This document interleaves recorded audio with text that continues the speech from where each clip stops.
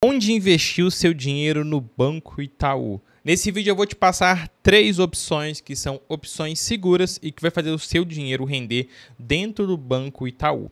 Obviamente, nesse vídeo eu vou te explicar quais são essas 3 opções, quais são os detalhes, as rentabilidades e no final eu vou trazer comparações de rendimento para você ver na prática quanto que o seu dinheiro rendeu ou renderia no passado nessas aplicações, só para você ter uma noção. Se você está procurando essa informação, investimentos dentro do Banco Itaú, você encontrou esse vídeo, fica comigo até o final que eu vou tirar todas as suas dúvidas. Se você ainda não me conhece, muito prazer, meu nome é Jonas Rocha, sou especialista em investimentos, certificado pela CEA, consultor de investimentos da Portfólio Consultoria e aqui no meu canal do YouTube eu compartilho com vocês informações sobre investimentos e sobre educação financeira. Se você tem interesse nesse tipo de conteúdo, eu já te convido para você primeiramente, deixa o like nesse vídeo. O seu like realmente ajuda muito o meu canal chegar para mais pessoas e se inscreve no canal. Eu vejo que poucas pessoas que assistem os vídeos de fato são inscritas, então eu conto com a sua inscrição aí para você fazer o canal crescer cada vez mais e você acompanhar os conteúdos semanais que eu solto aqui para vocês. Bom, vamos lá. Você está procurando opções para investir o seu dinheiro dentro do Banco Itaú e ficou perdido. Qual que é a melhor opção? O que significa essas opções? Eu sei que fica um pouco claro para os investidores de fato entenderem sobre as aplicações e nesse vídeo eu vou tirar essas dúvidas. Falando aqui já direto ao ponto, sem enrolação, a primeira opção para vocês investirem no Banco Itaú, vou deixar um printzinho aqui, que é o CDB DI do Banco Itaú. O que é um CDB? Abreviação de Certificado de Depósito Bancário. Você investe o seu dinheiro. A partir do momento que você investe o seu dinheiro num CDB, você está emprestando o seu dinheiro para o Banco Itaú e o Itaú faz o que ele bem entender com aquele dinheiro. Empresta para o João, para a Maria, faz um financiamento, um empréstimo, enfim, ele usa no capital de giro e para isso ele te paga uma remuneração. Ele paga 100% de CDI. Jonas, o que é 100% de CDI? Vai dobrar o meu dinheiro? Eu queria que fosse, meu querido, mas não é assim que funciona na prática, tá? Basicamente, 100% do CDI quer dizer que ele rende 100% de uma taxa. Essa taxa, ela chama Certificado de Depósito Interbancário, abreviação CDI. É basicamente uma taxa de juros usada pelo Banco Central entre os bancos para poderem emprestar dinheiro no mesmo dia. O banco não pode fechar o dia com caixa negativo. Então, se o Itaú está com menos 100 mil num dia, ele precisa ir lá no Banco Santander, no Banco Bradesco, no Banco do Brasil, no qual banco que seja, e fala, olha, me empresta dinheiro 100 mil, eu te pago já amanhã corrigido com essa taxa. Essa taxa é o CDI. Então, por isso que existe essa taxa no mercado. Pô, Jonas, e se o Itaú não conseguir com nenhum banco? O que vai acontecer? Aí ele tem que ir lá no Banco Central, vai pagar mais caro e o Banco Central faz um empréstimo de um dia para poder sanar aquele saldo negativo. Então, hoje, o nosso sistema brasileiro aqui de financeiro, no geral, né? Ele é um sistema bem sólido e muito forte sobre Caixa, sobre Basileia e tudo mais. Então, por isso que existe essa taxa. Então, quando a gente fala que rende 100% do CDI, rende 100% dessa taxa. Essa taxa ela vai alterando, ela segue a nossa taxa Selic, que é a taxa básica de juros da nossa economia.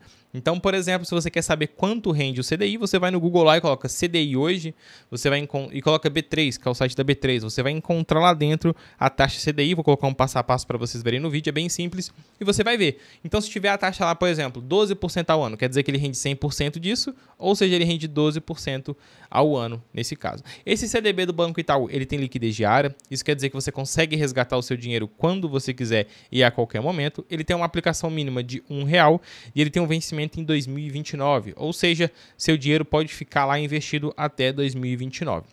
Jonas, então meu dinheiro vai ficar travado? Não, ele tem liquidez diária, você consegue resgatar a qualquer momento, só que o seu prazo total que o seu dinheiro pode ficar lá rendendo é até 2029. Cada aplicação que você for fazer vai mudando esse vencimento. Impostos que tem no CDB. Tem o IOF, vou colocar para vocês na tela, Imposto sobre Operações Financeiras. Então, no começo é muito comum você achar que seu dinheiro não está rendendo, mas é porque tem esse IOF, começando em 96%, no 30º dia ele zera e o seu dinheiro está rendendo bonitinho. Você não perde esses 30 primeiros dias, tá? Todo o valor é estornado para você ali na sua conta, no saldo da aplicação. O outro imposto que tem é o IR, que é o Imposto de Renda sobre a Rentabilidade. Conforme vocês estão vendo na tabelinha, começa em 22,5% e chega até 15%, que é a menor alíquota possível. certo? Então esse aí é os impostos que tem em cima. Infelizmente o IR ele não zera assim como o IOF, ele sempre vai ter quando você fazer o resgate. Primeira opção de investimentos, CDB DI Itaú. Segunda opção de investimento, LCI DI Itaú. É também uma operação de renda fixa, uma aplicação de renda fixa. A LCI é a abreviação de letra de crédito imobiliária. Tá? Basicamente, essa aplicação tem um valor mínimo de R$4.000, então um valor mínimo mais alto, uma aplicação que rende 92% de CDI. Pô, então o CDB rende mais? Não, por quê? A LCI é letra de crédito imobiliária, vai para o setor imobiliário. O banco trabalha na área imobiliária, é um setor importante para a economia e por isso o governo ele concede isenção nessa área. E por isso faz esse investimento render muito mais do que o CDB. Porque o CDB tem imposto, esse aqui não tem imposto, já é o valor líquido que vai ter. Só que costuma ter, não vai ter liquidez, no caso você pode ver que ele vai ficar ali 366 dias sem liquidez e o vencimento é em 2025. Então você não consegue mexer no dinheiro, ele vai ficar travado, mas vai render mais do que o CDB sim, pode ser uma boa opção. Não tem o IOF nem o IR porque são investimentos isentos, beleza? Bom, agora a gente falando aqui sobre outra aplicação, a terceira é um fundo de investimento que chama Privilege DI. Ele tem um risco baixo, aplicação mínima de R$1, tem taxa de administração de 0,3% ao ano. Ele tem crédito no mesmo dia, tem liquidez diária, tá? Ele vai render basicamente ali bem parecido com o CDI. Eu vou mostrar para vocês aqui o histórico ao longo do tempo. Em alguns momentos ele rende mais que o CDB, em outros momentos ele rende menos. É basicamente um fundo de investimentos que você aplica o seu dinheiro lá e eles vão trabalhando em aplicações de renda fixa. A diferença é que não tem vencimento, então seu dinheiro pode ficar lá aplicado 5 anos, 10 anos e tudo mais. Então é um ponto positivo porque ele sempre vai estar ali investido e você não precisa ficar esperando o vencimento e reaplicando, então ele já fica ali investido diretamente. Então o fundo de investimentos traz mais diversificação, dentro do fundo tem várias e várias operações de renda fixa, no caso é um fundo de baixo risco. Se você quer entender mais sobre esse fundo a fundo, de fato tem um vídeo completo aqui, no final desse vídeo eu deixo para vocês, tá? Bom, antes de mostrar para vocês as rentabilidades históricas desses investimentos, para você ver qual que rende mais, se você chegou até aqui, não esquece de deixar o like, se inscrever no meu canal, e se você está com dificuldade para investir, quer investir com a ajuda de um profissional de forma recorrente, eu faço parte da consultoria de investimentos da Portfel, é a consultoria de investimentos do Grupo Primo Rico, Bruno Perini, provavelmente você deve conhecer. E basicamente aqui a gente ajuda vocês a investirem. Qual que é o serviço da consultoria? Vai muito além de montar carteira, mas a gente monta a carteira de investimentos, tem acompanhamentos com o cliente, a gente traz uma diversificação bem interessante, traz mais clareza e mais objetivos para os clientes com os investimentos. Então a gente entende que às vezes falta tempo, falta clareza, falta conhecimento, e a gente entra nessa dor de fato montando a carteira e acompanhando essa carteira com o cliente mês a mês. É uma consultoria recorrente porque a gente entende que seus investimentos é até a aposentadoria, até os seus filhos, então a gente vai trabalhar com você todo esse momento. Se você tem interesse na consultoria, quer entender como que funciona, eu vou deixar um formulário para preenchimento no primeiro comentário fixado ou na descrição.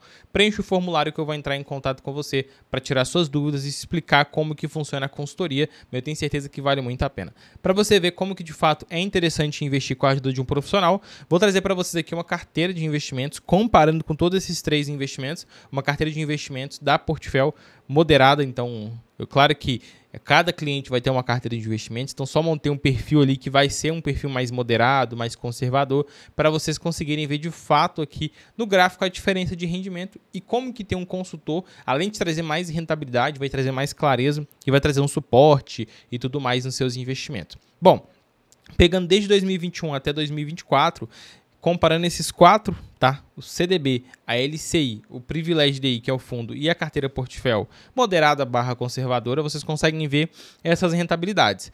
A carteira Portfel, ela liderando com 41,63%, a LCI em segundo lugar, o Privilege DI em terceiro, e por último o CDB do Banco Itaú, conforme vocês estão observando.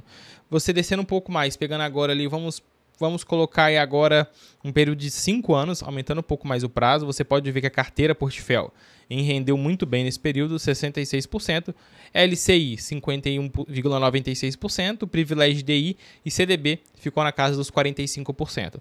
A gente aumentando mais o prazo, pegando desde 2016 até 2024, desde 2016 porque foi quando começou aquele fundo Privilege DI, A gente consegue ver que a carteira portfólio entregou 106%, a LCI 85%, o CDB 74% e o Privilege DI 74%. Então, obviamente, conforme eu falei, nosso serviço vai muito mais de montar uma carteira de investimentos, a gente vai acompanhar ela, vai te dar suporte, vai te dar clareza, vai te trazer uma diversificação. Você não vai investir só em um ativo, você vai investir em vários ativos, vai diversificar a sua carteira ali de acordo com o seu perfil que você precisa.